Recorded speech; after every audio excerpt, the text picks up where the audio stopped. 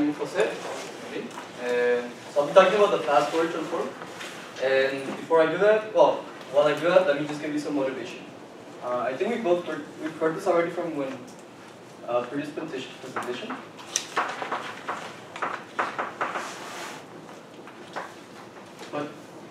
And we have a vector, and we're trying to take this Fourier transform.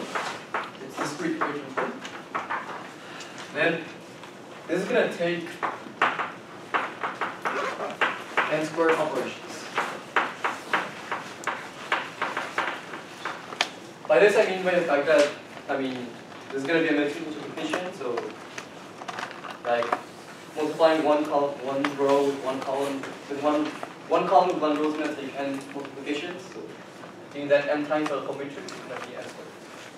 So the idea is that we're going to cleverly decompose this matrix in the following form, and I'll define everything that we're going to do later.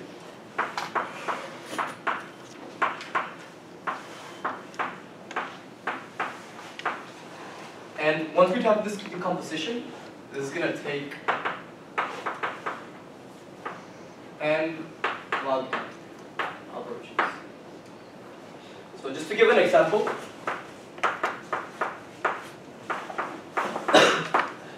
suppose we have a vector, I don't know, that is on the size of 10 billion, which is not unrealistic given like Facebook exists and all these things.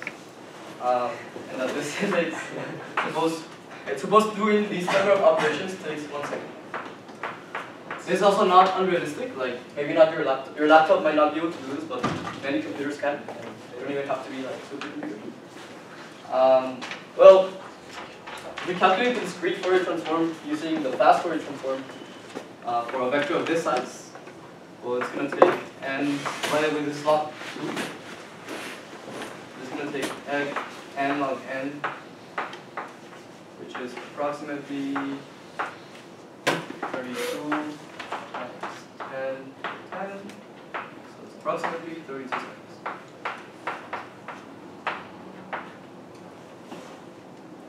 If we take the discrete Fourier transform the regular way that we would have done it otherwise, it's going to take n squared steps, which is 10 to the 20. And this is going to be approximately 360 years.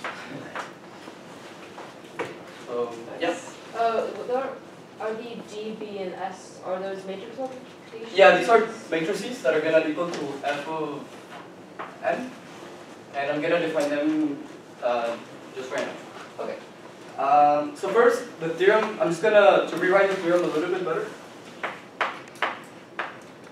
So I'm going to write the theorem first. I'm going to give some definitions. And then I'm going to try to give kind of like a little proof of it, if I have time. Okay. Then, by the way, throughout this, we're going to let our n be equal to a matrix that size 2 to the j. And then, if it's not of that size, there's something you can do called zero padding, but I'm not going to go over that. But you can just assume that this is the size of your matrix, or this is a natural number. And you have the Fourier matrix.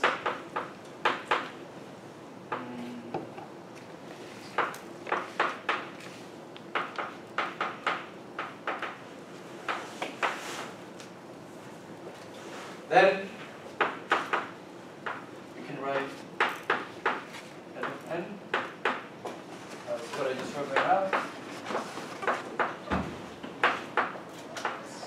Anyway, the notation is kind of weird because it has upper and lower indices, but this is going to have to do a little bit more during all this talk. So it's going to become more precise and written this way. And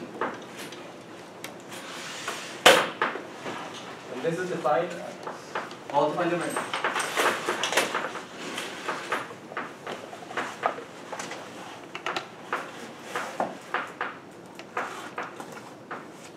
So by the way, I still haven't defined what dn is.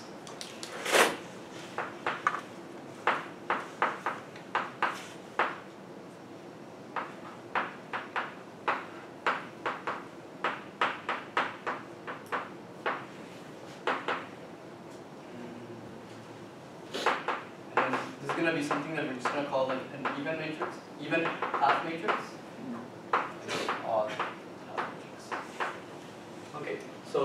what is everything?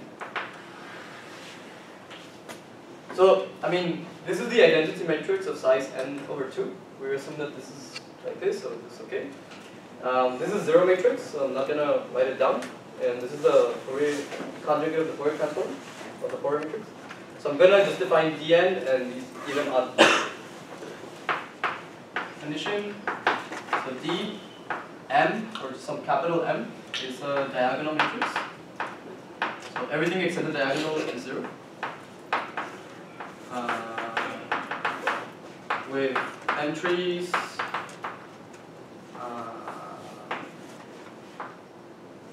say it's gonna have entries e to the pi I m, where this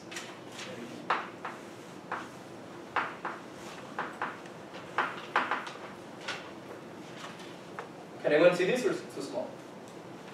So an example of how this would look is something like this. Dn is going to be equal to 1. And then here at the bottom it's going to be minus pi I minus pi I minus 1 over. And then zeros everywhere else. The other thing I'm going to define is this even odd matrix. And again, this is the notation of the book. So some matrix Sm that is of this form, or by the way, m even. So this is going to be a permutation matrix that if I give it a vector, it's going to push all the even numbers to the top half, and it's going to push all the odd numbers to the bottom half. So commutes, I'm just going to write it informally, and then I'll give an example. Even entries to top half, and then odd entries to bottom. So an example, let's look at how S6 interacts with some vector. So this might be a little bit small, but I'm trying to, it's going to be good that I just do everything in one side. So it's going to be, how this is going to look as a matrix is that it's kind of going to be like an identity-ish. So it's going to be 1, it's going to be 0 here.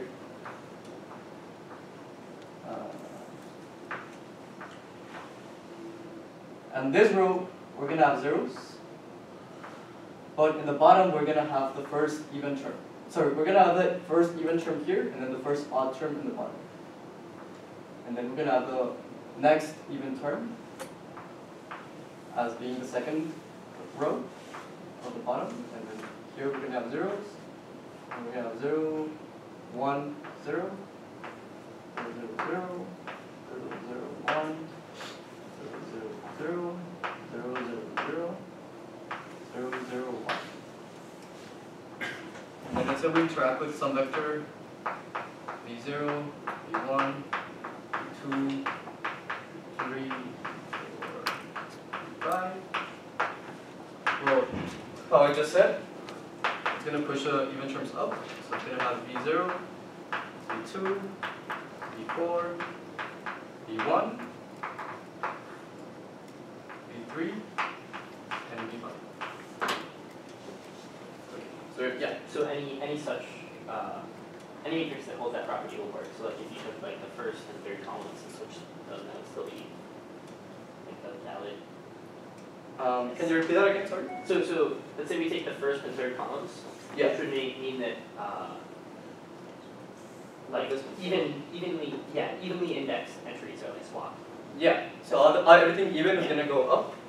And then, yeah, everything for a vector, just everything even is going to go up, everything odd is going to go down. And different permutations of even is going up and odd is going down are fine, right? Those are like all valid entries No. Like I specifically want them to be ordered. So Okay, like it's 0. exactly this. Yeah. Yeah, it's exactly this. Diagonal. Okay. Yeah. Thank you for asking. In order. Yeah, that's a very good question. Is there any questions so far?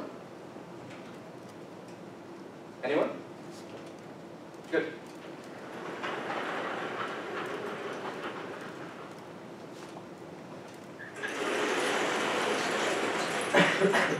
So I'm gonna try to get over this, and once we have this, it's very easy to derive that. I mean, not very easy. It's just kind of like you kind of just do it. If I don't have time, then it's actually just in the book. But at the end of the day, this is like the crucial step, which is let's look at a property of like this certain symmetry that we have when we look at the vectors. When we look at vectors of some Fourier coefficient, of the, I guess the entries of a Fourier coefficient. So remark, I'll just say that this is a remark, but it's more like a derivation, for lack of a better word. So let be the map is like sending, let just this be the discrete Fourier transform. The first thing is note. Okay. Well, we can write this as B and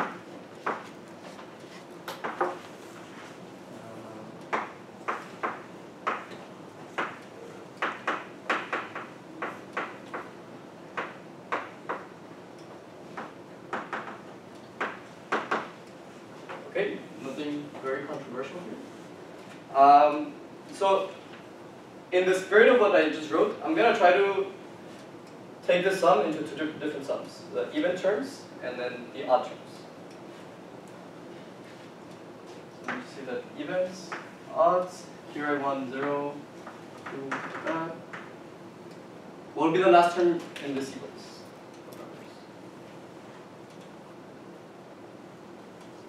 Spencer? It would be someone else. Anyone else? Jesse? Good morning. Should be big N minus 1 and then No, so I'm just covering what's like the last even term in the last even term. if I go from 0 to n minus 1, where n is 2. Yeah, n minus 2. Sorry. And then here it's gonna be 1, 2, n minus 1. Yeah, because n is even. N is even. I'm assuming that is the beginning. Okay. So if that's true, thank you for your participation. No, thank you. Really, like, I really appreciate it. So this is gonna be kind of tricky, actually. So I'm gonna write these terms as 2m, 2n, and then I'm gonna just give it this structure since the beginning, and we'll see that it works. So I'm gonna replace my n for a 2n. And 2n for n.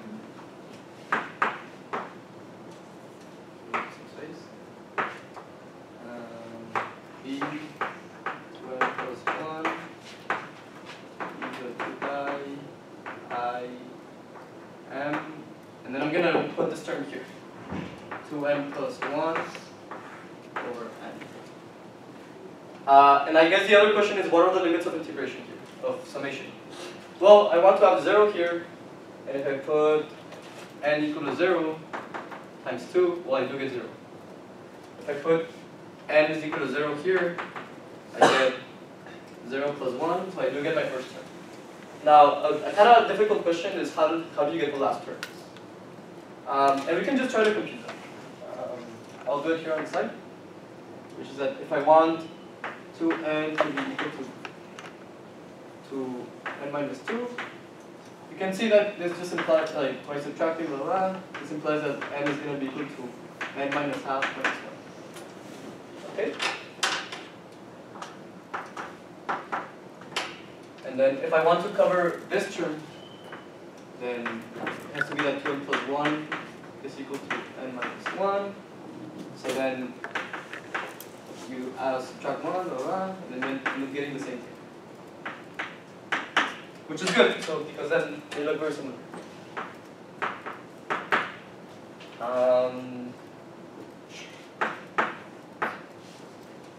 And let's not forget the formulas.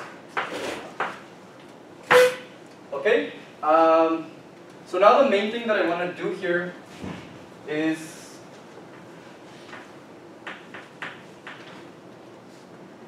factor first this term out, and second just kind of get this into a nicer form so that I get rid of the 2n and it looks more similar to this.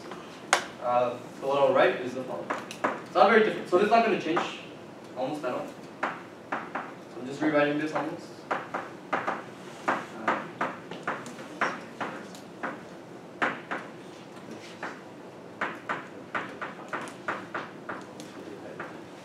So I'm going to leave it as m times n, but instead I'm going to get the 2 and put it from the bottom. Sorry, this should have been. And I'm going to put it on the bottom. This is the same thing as this.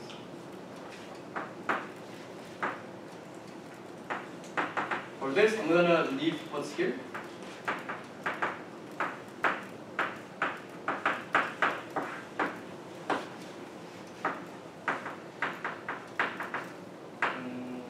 And so for this term here, I can just factor the same way that I did here. But I have this plus 1 term, so I'm going to pull it up. And this is going to be e to the minus 2 pi I m over n. And now, I'm just going to define some notation to make it simpler for us. I'm going to then f of m is equal, I'm going to call this a m plus e to the 2 pi I m to n.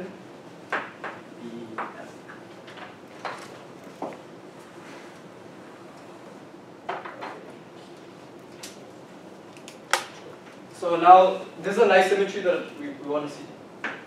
I'm going to show it.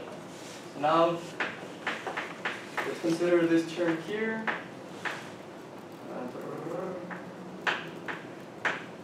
M plus n over 2. Which, the way that you can think of it is like, suppose m was, let's say, like 4. Then, I mean, you're just trying to pair up each, you're just trying to look at m and then what would be its next step, or if you're looking at this term, it's big going down. Well, the whole point is that you still, what are we going to have to replace here? Well, we'll just have to change the m term in here. So at first it's not going to look like very different.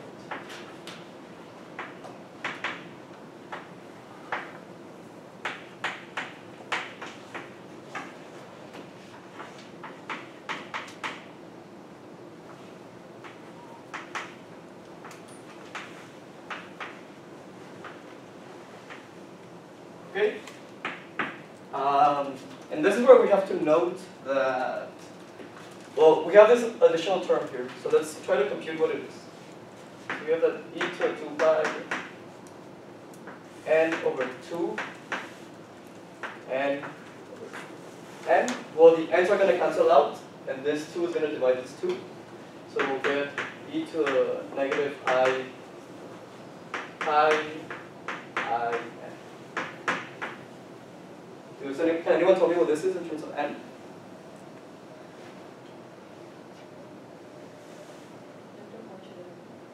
Can you say that again, sir? Yeah. So, but just explicitly, it's going to be 1 if this is even, and negative 1 if this is not, which is, I think, that's exactly what you said. So then, we'll just have this additional term here on the side.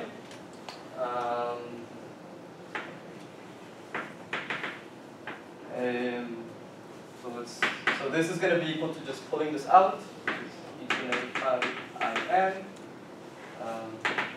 whatever it is. But then, since this thing here, let me just write it.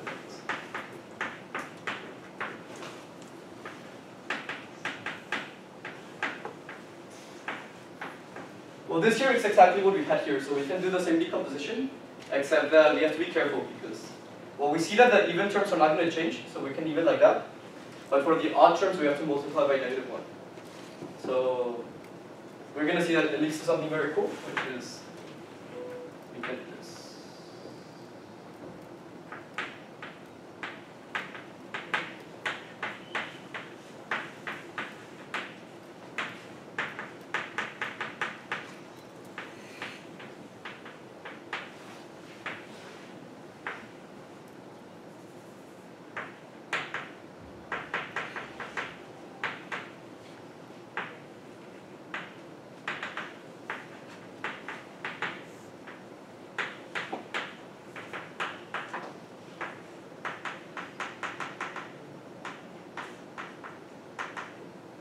Which is not very different from what we had here, except that now we get this kind of like cool symmetry, which is that Vm plus n over 2 is equal to Am minus e to the 2 pi Imn.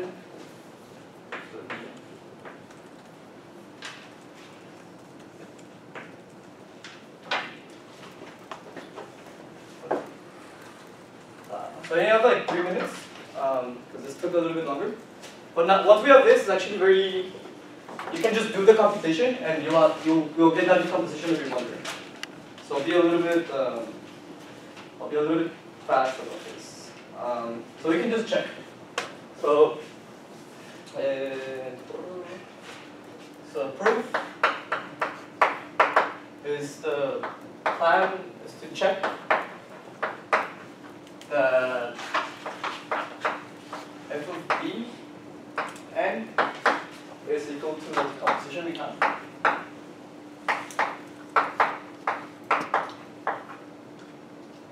For all b. And then once you do that, we're done, because we could set, let's say, b equal to like 1, 0, 0, and or whatever you want, and then we'll get that each. Like if this is true for all b, like you can believe me that this means that this implies that f is equal to this. Okay. So let's just check the first step. And let's see how this looks. Well, I'm just gonna write it down like this. If there's like an n vector, this is gonna be Errata to n minus 2, and then I'm putting all the evens up and all the odds down. Okay, so that's the first step. Now the second step, this one, you kind of just have to, you can check that this is the case when you have matrices of this form, but so it's going to be kind of sketchy because I have very little time now.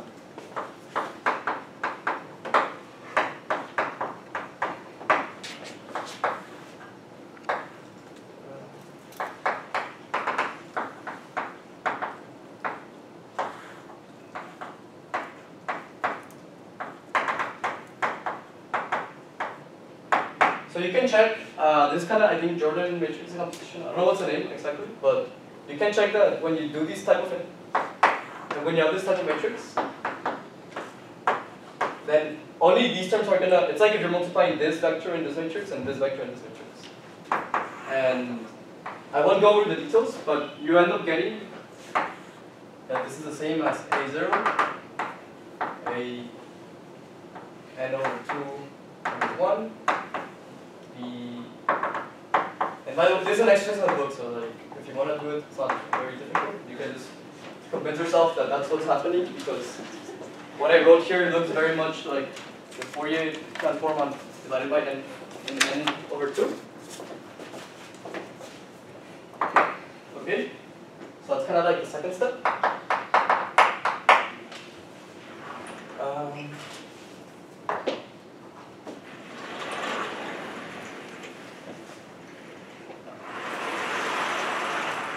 And the third step is kind of just applying what we get here,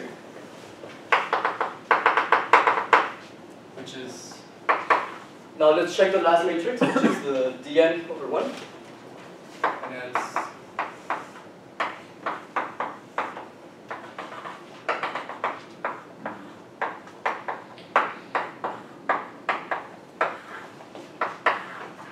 vector that we have after doing all these steps is 0, n over 2 minus 1.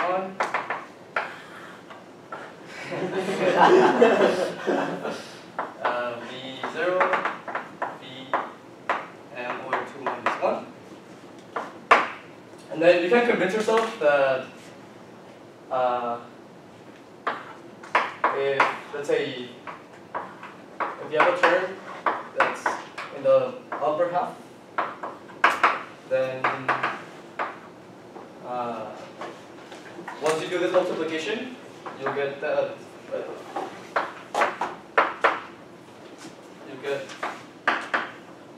This first term, because of this, how it's going to interact with the identity matrix, and with this dn is going to be equal to am plus, and recall that our dn was defined that way, so it's e to the pi I m divided by m.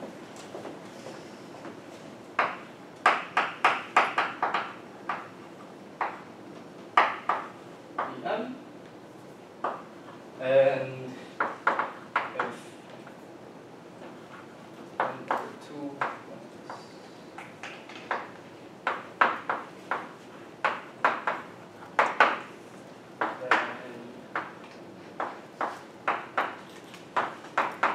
which would be this times this, it's going to be on this one. That's why we have the minus 2.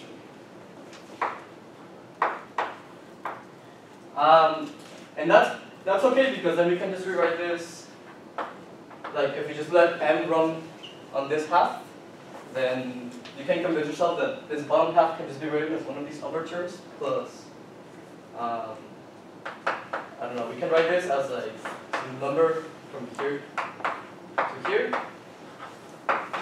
and then m is equal to j plus n over 2. And then once we do that, we get back exactly what we had already computed when we look exactly at the vectors. Thank you.